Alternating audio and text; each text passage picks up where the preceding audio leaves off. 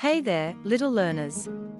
Today, we're going to explore the exciting world of calendars. Are you ready? Let's go. First, let's look at the days of the week. There are 7 of them: Sunday, Monday, Tuesday, Wednesday, Thursday, Friday, and Saturday. Each day is like a little box on the calendar. We can organize these days into weeks. A week has 7 days, and when 4 weeks pass, we get a month.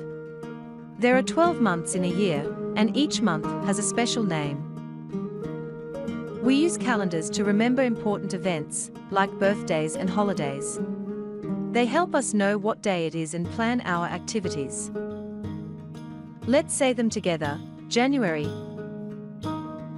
February, March, April, May, June, July, August, September, October, November, and December. Great job! And that's our quick look at calendars. Thanks for learning with us today.